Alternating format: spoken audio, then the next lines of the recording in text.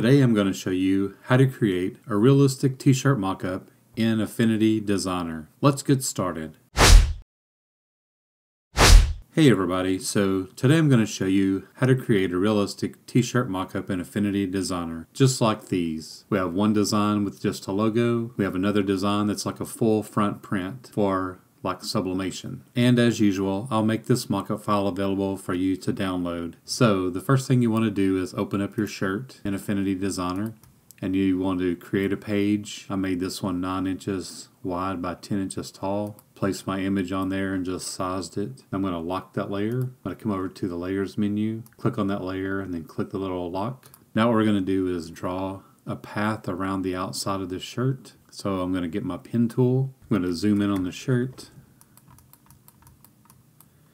And if you hold down the space bar, it'll turn into a little hand and you can move your image around. And that'll come in handy while you're trying to draw this path, because that way you can just move around to where you need to go. So I've got my pen tool selected, and we're just going to draw a path around, just right inside the edge of the shirt.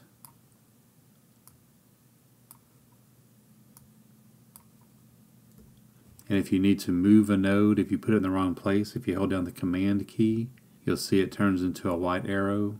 You can just click and move that. And then you can adjust those where you need them to be. You can also adjust the handles if you need to a little bit. You want to make sure this one's clicked on so you can continue the path. And we'll just draw right on the inside of the shirt, because you can see it's kind of jagged and there's like a black line that goes around it. We want to get rid of all that. So I'm just going to continue drawing around this, and then this will be some good practice to help you get a little better with the pen tool.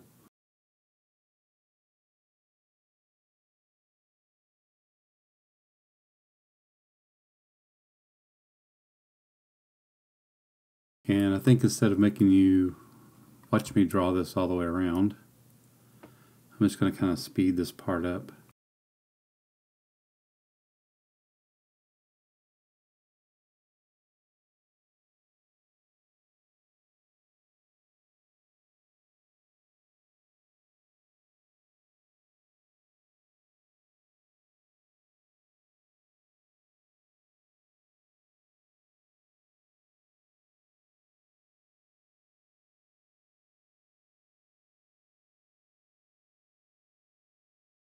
Alright, so I've made it all the way around my shirt here. Just need to connect those 2 points together. And we can just look around, make sure we got everything good.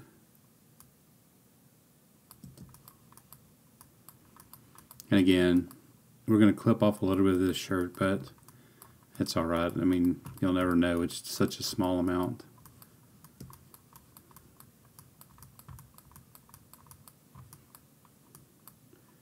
So that all looks pretty good.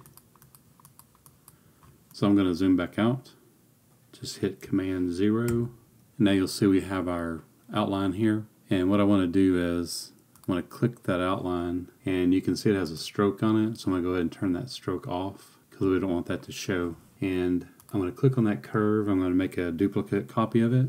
And you can either go up to Edit and Duplicate, or you can press the keyboard command Control J to duplicate it. You can also, in the layers palette, if you right click on that menu or control click on it, you'll get the contextual menu and you can duplicate it from there. So I'm going to just drag one of those down here below that t-shirt, double click on that, and I'm going to name that artwork layer. Now, if you're going to do just t-shirts with a logo or something like that on there, you can do it like this. But if you're going to set this up for sublimation, then we'll need to set up a second artwork layer that has this collar area knocked out, because you want this part of the shirt in here to still be white once you insert your image. So what we need to do is create another artwork layer. So I'm just going to click on that layer and press Command J. I'm just going to rename that full front layer. I'm just going to drag that below the first one. Okay, but if you don't need this layer, you don't have to create this layer, but I'm just showing you how to do it in case you do need it. So I'm going to click on that layer, and it's going to select the path that we drew. I'm going to blow this up again. So what I want to do is I want to draw another path inside here and grab the pen tool.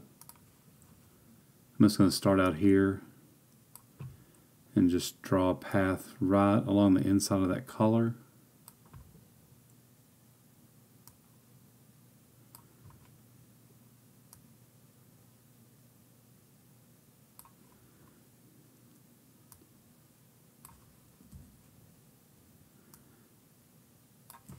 So that way when we place that image, this part will be knocked out. But when you're doing just a regular t-shirt, a colored shirt, this part is going to be the same color as the shirt. But if you do like sublimation printing, like you do a full front print, you're going to have to print that on a white shirt. So this is still going to be white once you print it. So we're just going to knock this out so it has a more realistic look.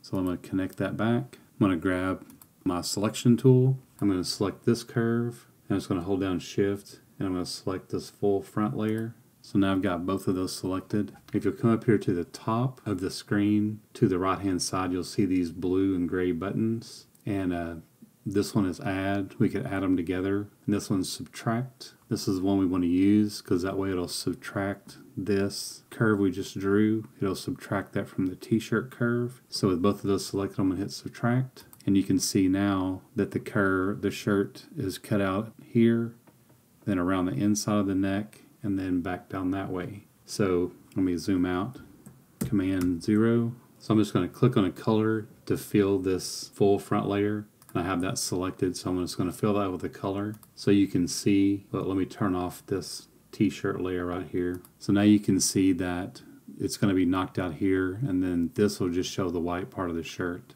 Okay, so let me just take that color off and turn my t-shirt layer back on. So now we have this one set up for just our regular artwork. We have this one set up for like a full front print for like sublimation. So we have this top curve, and then we have the t-shirt here. What I'm going to do is click on this t-shirt, and I'm going to drag it up into that curve. And when I do, it's going to mask this t-shirt inside that curve. So that way it'll be transparent around the shirt. So when you click that shirt layer, just drag it up and you'll see the little pink bar there. When you get that, just drop it and it'll insert it inside that curve. Now if we open that layer, you can see it's masked inside that curve. And let me change the color of my artboard here, and you'll see that it's transparent. Click on transparent background right there. So now you can see there's no background on that shirt. So if I grab that layer and move it over here, you can see there's no background on that shirt. If we grab this shirt layer and move it back out of there like that, then you can see the background of the shirt. If we click it and move it inside the curve, then it masks it inside that curve. All right, let me move that back over here. Okay, I'm just going to close that. Let's click on this layer, and we're going to do Command J, or you can do Edit, Duplicate, to duplicate that layer. And we're going to take that layer and drag it all the way down to the bottom. And then with this layer selected, you can either right click on it, or you can come up to Layer and then come down to Rasterize. Or like I said, you can right click or Control click on that layer to bring up the contextual menu. Come down to Rasterize. And now you'll see instead of it saying curve, it says pixel. So this is a raster layer now instead of a curve. So with this bottom shirt layer selected that we just rasterized, we're going to press Command J again to make a duplicate of that. And we're going to name this one Color Change.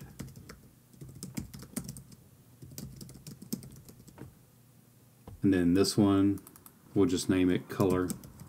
And this bottom one that we named Color Change, we're going to select that layer and come down to the bottom of the layers palette and click on this Layer Effects, this FX button. Then we're going to turn on this color overlay. Make sure you click on it, because if it's not clicked on, then you won't be able to see the options. So once you put the check mark, make sure you click on it to bring up the options. And make sure your blend mode is set to normal. And we'll just pick a color. So I'm going to scroll down here and pick a blue color, maybe like a royal blue color. Alright, After you pick your color, just click close, and you're gonna we can't see the color, but let's go ahead and turn this top curve off because we're gonna work with that in just a minute. But you can't see the color right now, but what we're gonna do is click this layer and we're gonna drag it inside this color layer, and now you can see the shirt color. And then anytime you need to change the color of the shirt, you can just click the FX button on this layer, come over here and click whatever color you want to change it to, and then close that window. So let's turn this layer back on, and it's going to hide this because we haven't fixed this yet. Turn this layer back on, and what we want to do is we want to make a layer for this tag, and this is just optional, but I think it looks better to have the tag where you can change the color on it, and that way the tag doesn't end up being the same color as the shirt, or too dark or too light, and you can adjust it as well. So let's blow this up, grab the pen tool again.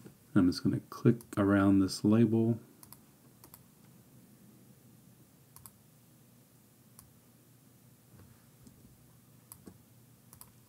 Zoom in a little more. I'm going to get my node tool here so I can just adjust these some. And you can click on those and arrow them over if you need to. Alright, so I think that looks pretty good. Now we can assign this a color, and you probably want to do like a 35, 40, 45% gray, something like that. And then what we're going to do is double click on that layer in the layers menu and just name that tag. And then we're going to click on that layer and drag it down here to the color, and we're going to put it above this color change layer and drop that in. It's going to hit Command 0 to zoom back out. I want to hide this top layer for just a second again, and you'll see we have the tag sitting right there. So if we click on the tag layer, you can change the color of that. Alright, so let's turn this top layer back on, and what we're going to do with that is we're going to open that up with that shirt layer selected. We're going to come down to the bottom of the layers palette to this little adjustments. Click that and go to levels, and it's going to open up this little window, and the only thing we want to do is adjust the black level a little bit. And this shirt already has some pretty good shadows, so I'm probably just going to adjust this one maybe like 20%, maybe 20, 25. Probably about 20 is going to be good for this shirt, but I have done other shirts where I've had to go up to like 50 or 55% black, so you can like darken up the shadows. But like I said, 20 is going to work for this one. So just set that, and then just click the little red button to close the levels. Now if we come back over to the layers palette, under that shirt, you'll see now we have that levels adjustment, and we have our shirt. So this levels is only going to apply to the shirt right here. And if you ever need to come back and adjust the levels, you can just double click on it, and it'll open that window back up, and you can make your adjustment here, and then just close it to lock that in. So I'm going to double click here on the shirt layer, the very top part of that layer. I'm going to name that Shadow 1. And then with that selected, I'm just going to press Command J to make a duplicate of that. And I'm going to name that one Shadow 2. And I'm going to drag that one all the way down here below those two artwork layers we created. But we don't want to drop it here. We want to make sure we move it all the way over so that pink bar comes all the way to the left. Because if we drop it here, it's going to go inside of this layer. So we want to make sure we come all the way over here so that pink bar goes all the way across, and drop it so it goes underneath there and not inside there. Okay, now what we want to do is both of these shadow layers, we want to change the blend mode to multiply, and you're going to see the shirt's going to get pretty dark. But you'll also see now we can see the color of the shirt, and we can see that tag. So what multiply does is more or less it hides the white, so you can only see the black shadows in the shirt. And the reason why we do 2 layers of shadows is because it gives you a lot more control. If you click this top layer and click this opacity slider, you can move it to the left to kind of tone that down. And if you get it too light, you won't be able to see the shadows on top of your artwork, and that's what gives it a little more realistic look, is us being able to see those shadows on top of your artwork. So if it's too dark, then you can come down to the shadows 2, which is below your artwork, and you can tone that one down a little bit too. So you can just kind of play with the opacity of both of these to get the look that you want. And that way you've got a little more control over how your shadows look. Okay, so the next thing we want to do is we want to bring in some artwork. Okay, so I've got my 2 logos here, and since we're doing a color shirt, probably want to use like a white logo on there. So we can just drop that on. I'm going to turn my snapping back on just so it'll kind of snap to the center of the shirt. And to make this bigger, so if I click here on the corner node, it'll scale it up in proportion, but you'll see that it's just scaling it from the top left out. But if you hold down the command key while you're scaling it, it'll scale from the middle out.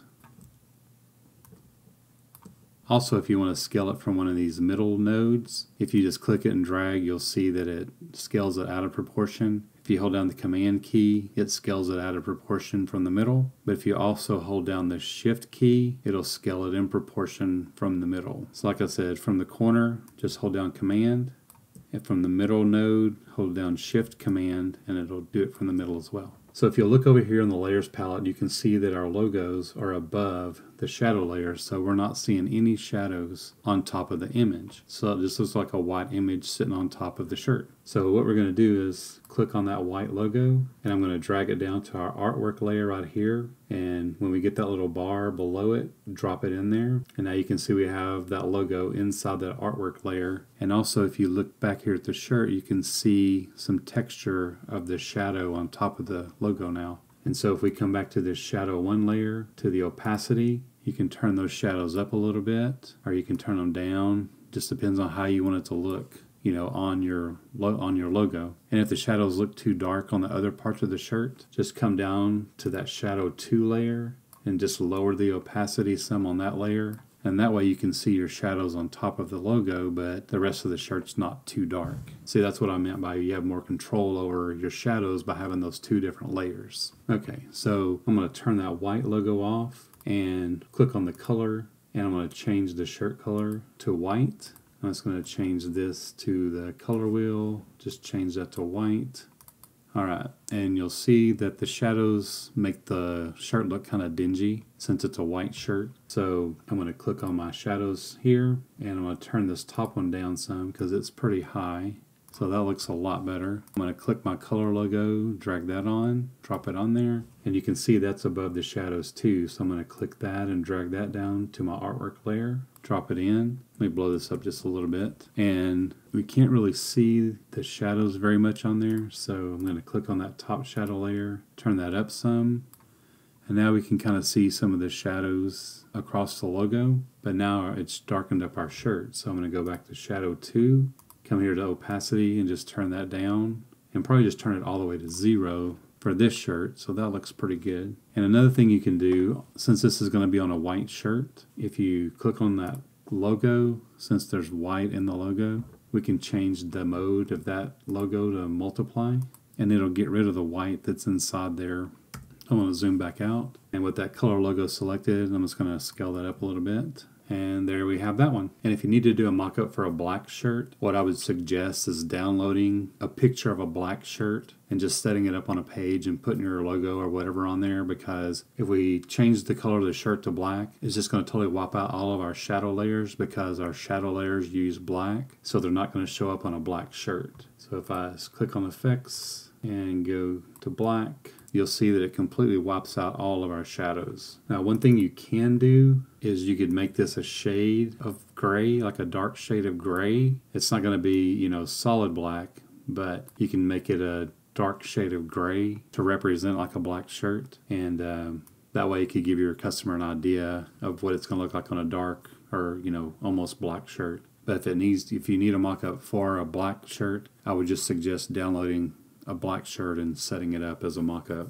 Okay, I'm just going to back out of that. It's going to go back to my white shirt here. And I'm going to go ahead and turn off this artwork layer. Just going to uncheck that check mark. Now we're going to work with this full front layer. So let me grab an image right quick. Okay, so I've grabbed this image of a lion, and I'm just going to blow that up. And I'm just going to scale this in proportion. I'm going to hold down Command to scale it from the middle. Just drag that over here just so it kind of covers my shirt. If you press Command minus, it'll zoom out a little bit. So what I want to do is I want to put this up there to cover the shirt, and I'm going to hold Shift, Command, and click on this middle node and drag it to make it bigger.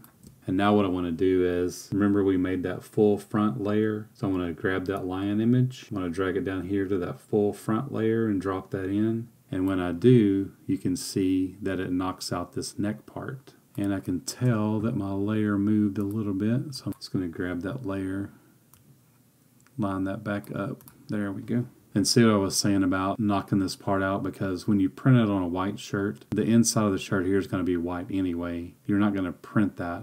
And if you don't knock that out, it's just going to look kind of weird that that's going to be, you know, the same color blue as the front of the shirt. And then if you need to adjust the shadows, you can click on the shadow 2, and it's already at 0. But we probably want to lighten this up a little bit, so click on that shadow, and it's at 100% right now, so we can just lower that down maybe to maybe like 75. Yeah, 70 looks good. Just so we have like a little bit of the texture of the shirt in there and not too dark up here in the white. And if you want to change the color of your tag, just come down here to your tag in the layers, click on that, choose a different shade of gray, click that, and there you have it. Okay, and one last thing, when you're doing these mock-ups, if you want to export these with a transparent background, you can do that. You can just go to File, Export, just choose a PNG. So when you export it, it'll have a transparent background. And if you need to have a background, you can just bring in an image. We'll just drag that to the very bottom of the layers, so it'll be behind the shirt. We'll just put it there, just stretch it out to fit.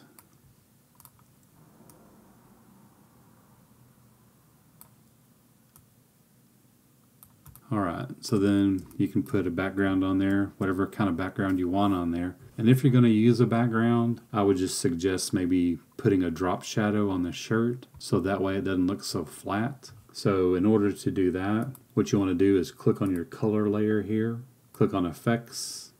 We're going to go to Outer Shadow, click on that to bring up the options, and then we can just turn these to create like a little drop shadow.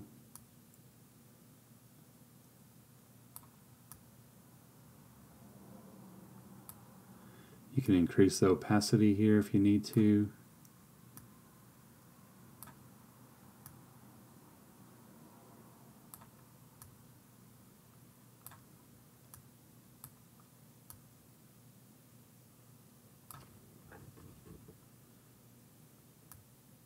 And when you're done, get it the way you want it, just click OK. It just gives it a little bit of depth instead of looking so flat.